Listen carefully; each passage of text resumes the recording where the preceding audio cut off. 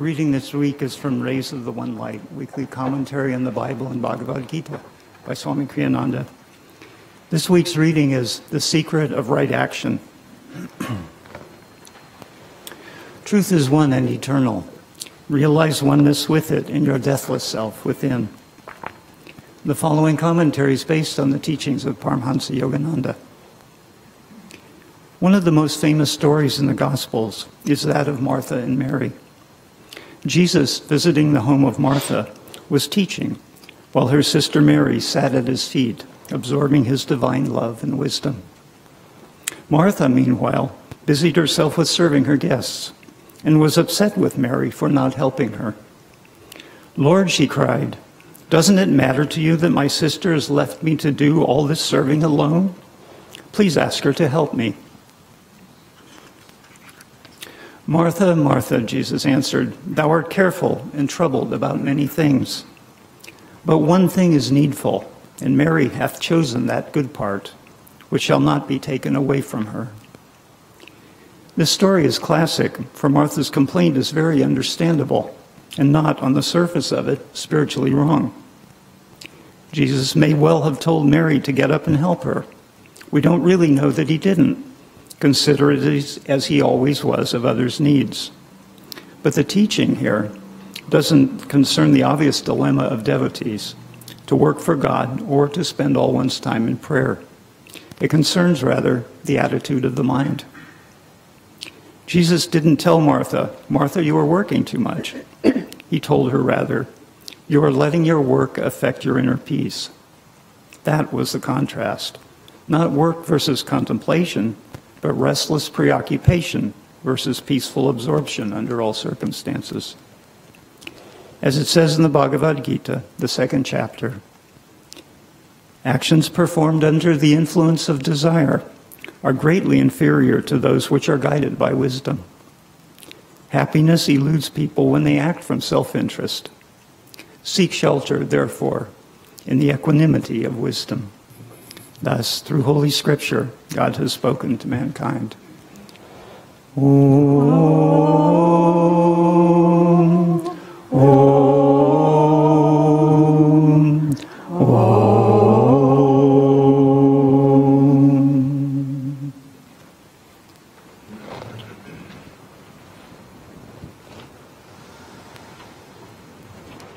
Well, good morning. Starting to have some spring mornings, spring days now, finally. So hopefully we'll continue with that.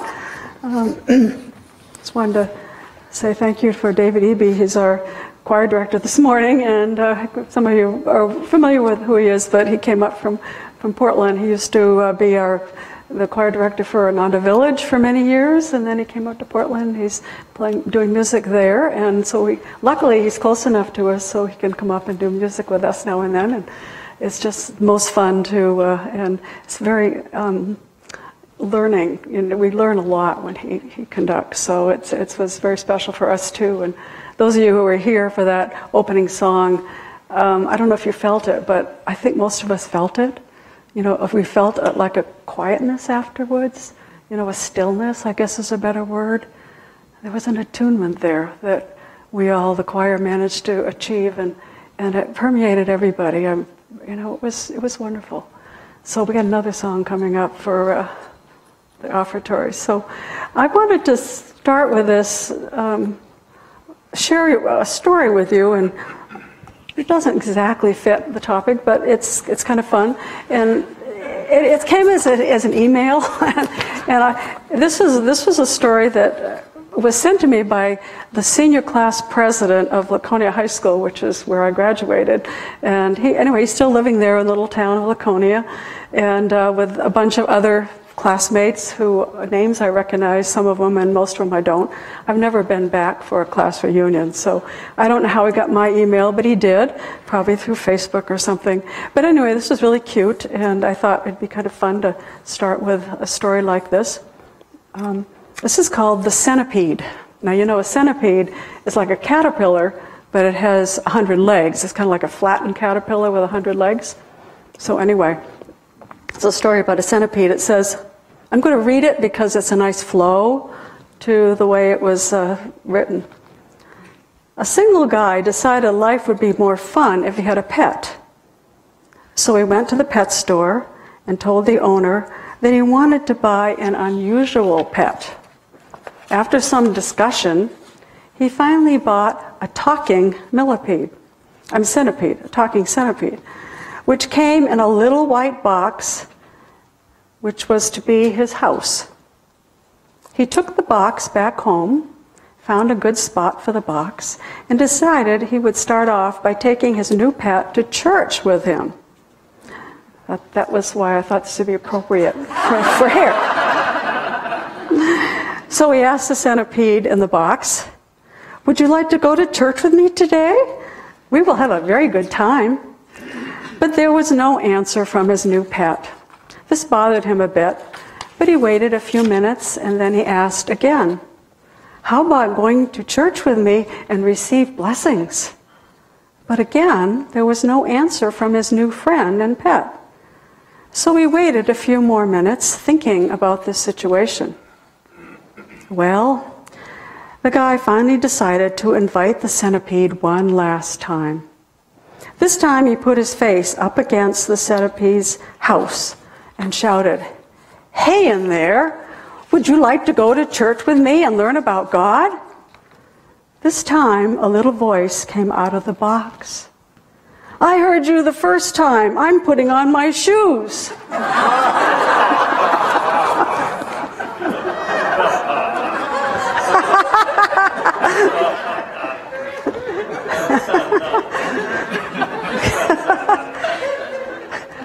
Well, I don't know how to relate it, but that's okay.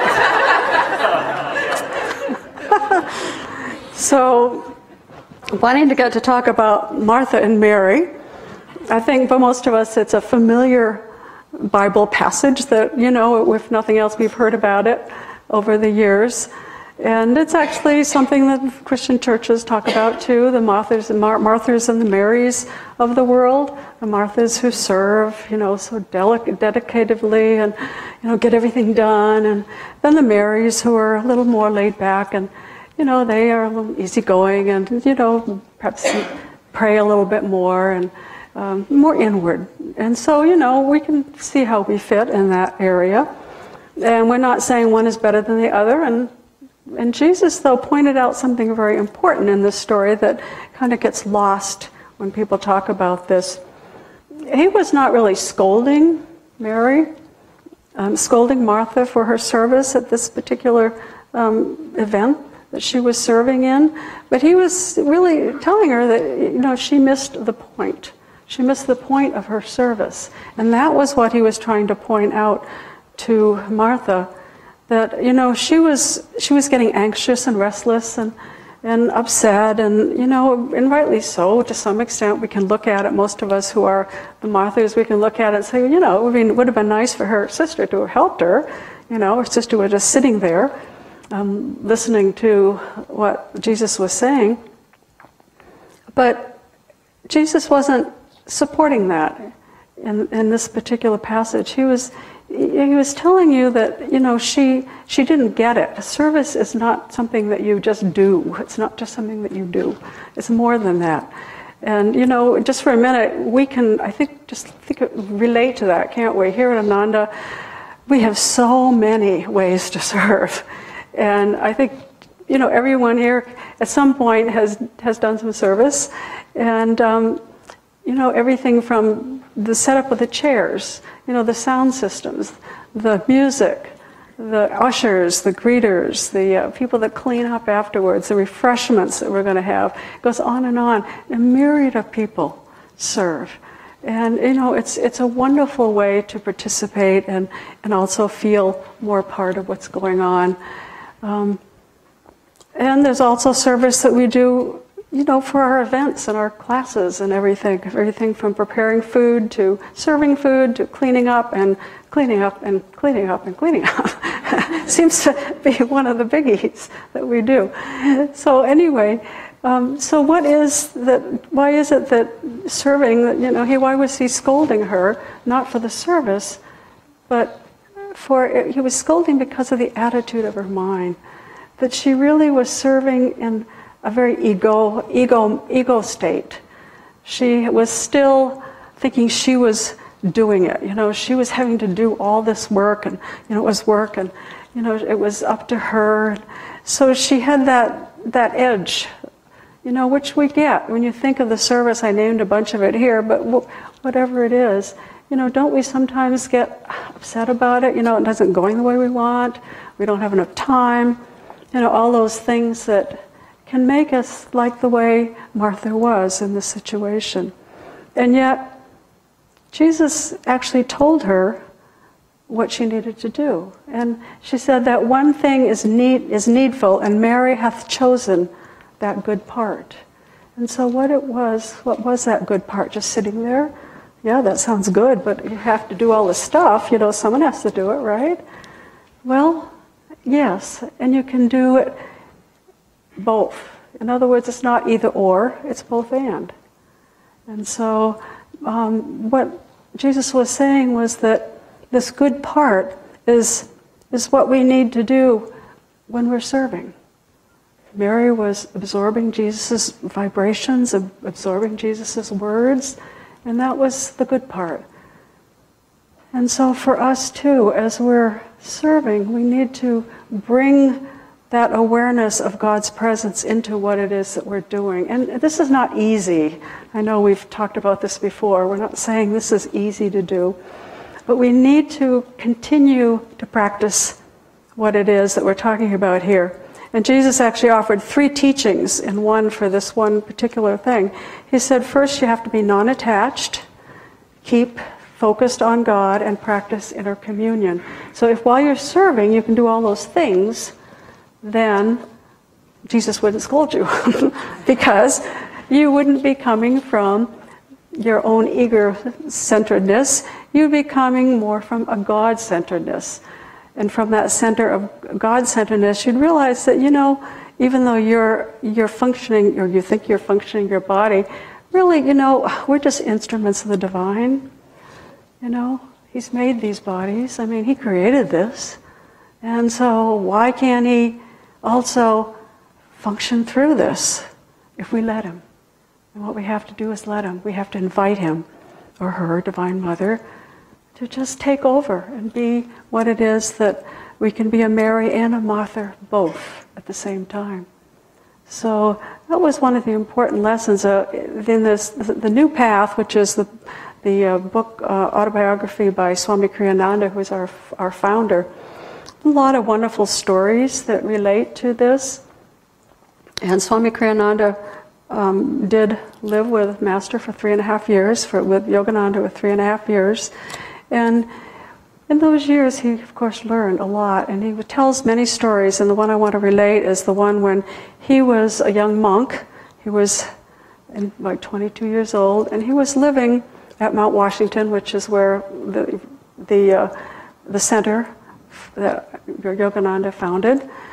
And but they used to go to this place called 29 Palms, which is a desert retreat center that Yogananda would go to kind of retreat away from all the busy life that he had there and do a lot of writing. And so some of the monks would come with him. And during that time, they decided to build a swimming pool.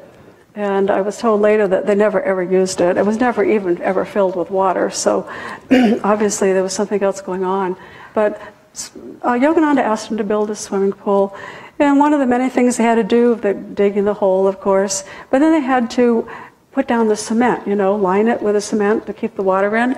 And what they learned was that you couldn't just pour the cement and then rest, and the next day you pour some more, and the next day you pour some more. The cement had to be poured, they call it in one pour, everything all at once, otherwise it wouldn't be leak-proof.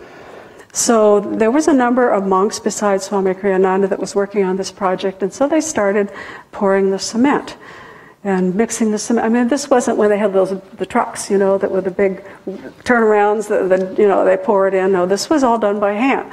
So they had to mix the cement with the water, and then they had to shovel it into the wheelbarrow, and then they shovel it into the pool, and then they had to smooth it out. So anyway, this went on hour after hour after hour. And if you can imagine, in the hot desert sun, there was some challenging attitudes going on here. And eventually, one of the monks just couldn't take it. He said, okay, he said, I didn't come here to pour cement, dig ditches. He said, I came here to find God. And he said, I'm done. And so he went over and he sat down. And there he sat. And meanwhile, the other monks decided that they would start doing something to help themselves a little bit. So they decided to chant. And so they started to sing to God the many, many chants that Yogananda had taught them. And they were singing away as they were doing the cement. And hours kept going by all night long. All night long they poured cement. And they kept singing and chanting. And the other guy kept sitting there on the bank watching them grumbling away and grumbling. Finally, sometimes the next day, they had finished with their project. And Swami Kriyananda said, you know, all the monks that had stayed and done the work were feeling so high, so rejuvenated, so energized. He said it's so joyful. He said even though after 12 hours, 14 hours of pouring cement, that's how they felt. And yet this guy that was sitting on the bank, he was miserable. He was unhappy. He was tired. What's the difference? Well, it's our attitude, isn't it? It's how we approach what it is that we're doing. And if we can bring God into what it is that we're doing, whether it's doing our homework because we're still in school, or whether we're cooking for our family, or whether we're trying to give these talks up here, whatever it is, it doesn't matter. You know, we just do our best and we give it to God. And that's really the whole scenario of this talk. Do your best, give it to God, and always see God as the doer. Always bring God into everything you do. And this isn't easy, I know, so I'm going to do a little bit more with this because I'll give you some hints. We have what we call Rajasi Day at our community and also at the village and many other places. Rajasi Janakananda was Yogananda's foremost male disciple and a great soul and saint in himself. And he deserved the name of a saint because he was not only a very successful businessman, but he was also very much a yogi. And as Yogananda said, he achieved liberation in this lifetime. And he did it, he said, by putting God first, always. He'd go into his office in the morning early, and he'd tell the secretary, whoever's on, not to disturb him until 10 o'clock. He was busy. And guess what he was busy doing? He was meditating. He was praying to God in those 3 or 4 hours before he opened for business. And as he said, it was because of that he was centered in that higher self, that he was able to do so much. And he was so successful at what he did. So we have these Rajasi days at the community. We call them they're work days, they're service days. And we get to do all sorts of fun things outdoors, planting gardens and raking leaves and, you know, mowing grass and all that kind of stuff. Or inside, we're in the kitchen working and cleaning. So, and what we do to help us to keep our mind on God, to make this really service and not work, is first of all, we meditate together to start with. We then do this service in silence. You know, when you're silent, you can keep your mind more in control, can't you? Because when you're chattering away, you know, you're frittering your energy outward. But when you're not, then you can take it inward. And you can begin to focus that energy towards God. And so we do our service in silence. And we've started the practice of ringing the bell. We have a gong that we ring, and we ring the gong once every hour. So it kind of brings us back into that memory of what we're doing. And so it's a wonderful way to practice this, we call it practicing the presence, just bringing God into what we're doing. God is the doer. And most of us after a work day, and even though many people don't physically do a lot of labor, you know, we feel energized. And nobody does feel very tired because we're practicing the presence. So how do we do this besides ringing bells, gongs, practicing being silent, which of course we can't do I mean, most of us can't practice in silence all the time. It's not possible. So it's a couple other hints when we're doing this is to have a mantra of some sort. In other words, something revolving in your mind about something that will be uplifting for you. And, a mantra can be, I know Sister Gyanamata, his foremost woman disciple, had the mantra of God alone, God alone, God alone. And Reverend Bernard, who was one of the SRF, Self-Realization Fellowship monks, there for many, many, many years. I remember I was there once and I heard him give a talk, and I was very impressed with him. And he said that his mantra that he revolved on his mind all the time was, I love you, God. And it showed on his face that he did. It showed in his vibration that he did. So pick a mantra that will work for you, because this is an important part of it. It can be a chant, I want only thee, Lord, a song. Keep calling him, whatever it might be, but practice it. And at first you might do it for a minute or two, but as you keep bringing your mind back to it, it starts to work on its own. You can also pause now and then, Sometimes we take a deep breath and just consciously breathe. Inhale, exhale, just watch that breath. You can practice a Hong Sa technique if you know Hong Sa. Inhale, Hong, exhale, Sa. Or inhale a mantra, I am, exhale, peace. Inhale, I am, exhale, free. Or whatever fills that, to keep your mind on the fact that you are a higher presence. You're not just this little egoic self that we tend to work from all the time.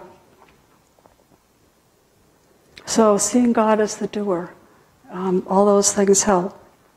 I know Friday night we had a wonderful production here at our yoga hall.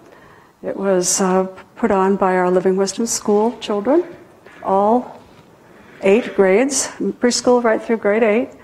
And Kathleen Spalding was our drama teacher. Anyway, just an unbelievable production. All the years I worked in the school, and we've been growing. We've been growing from preschoolers. Now we're all the way up to 8th grade. But we really topped it off this time. It was a wonderful production. And for many of us, we were parking down below at the bank because, there isn't enough parking for everything here. And we had a lot of parents and friends coming to it. And if you all remember, Friday night was the night of the big storm. And it was sheets of rain, and it was blowing, all over the place. So parking down there to get up here, I was scratching my head thinking, well, I've got a raincoat, and that's about it. And raincoat comes down only so far. I'm going to get wet. And I thought, well, okay. It's okay. I wasn't really upset about getting wet, but I was concerned about getting wet. And then, suddenly, it came into my mind, because this is now my mantra. I've had several of them over these many decades that I've been on the path. But right now, it's been many years, a couple of years now, I've been doing this mantra. And this mantra that I keep repeating is, thank you, God. Thank you, God. And I remember I was just getting ready to step out of the car after all these thoughts. And it just came. Thank you, God. And I went, oh, yeah, thank you for this rain. Thank you for the wind.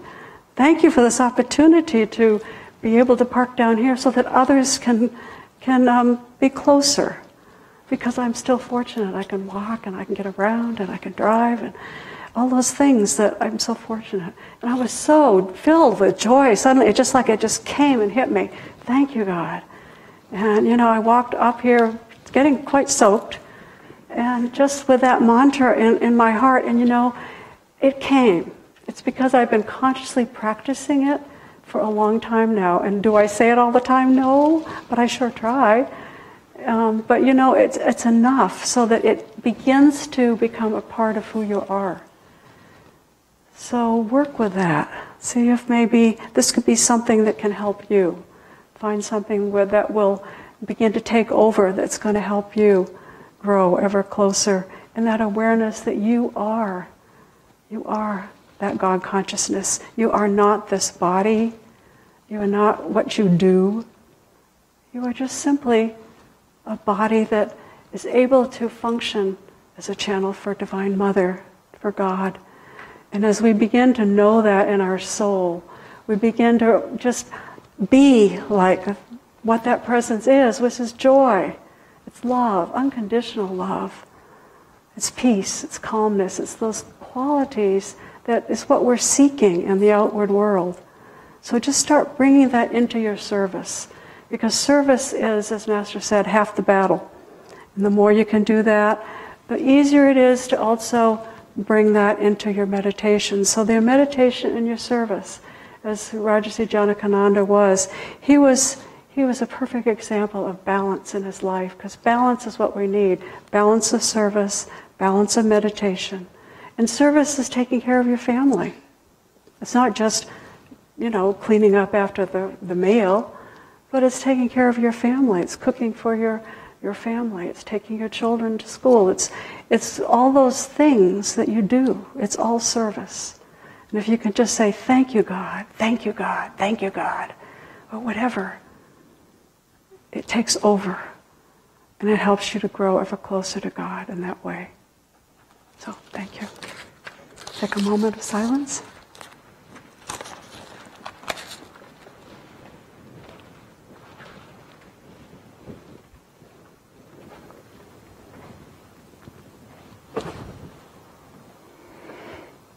Reading from Whispers from Eternity, Prayers on the Beads of Love.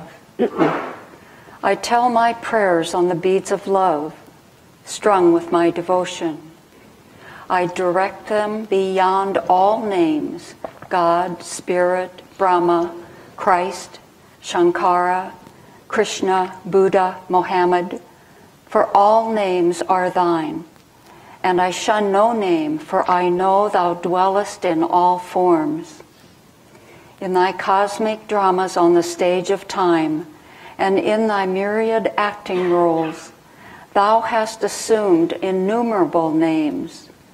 Behind them all, too, I know thy one changeless name, eternal, conscious, self-existent bliss. Many times have I played with thee, many songs of thine have I sung.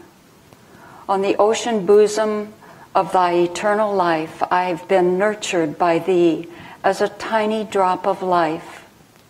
I remember thy warm touch through the centuries whenever, feeling the chill of separation, I turned homeward to thee. Again, in this daylight of remembrance, let me play with thee. Let me sing thy songs.